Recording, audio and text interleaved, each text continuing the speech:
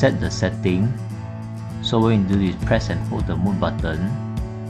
You can see the underline underneath the number.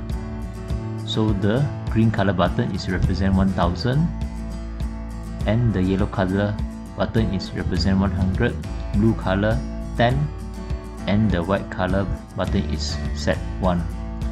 Once you have done the setting, press and hold the mode button to the next, and press and hold to the next.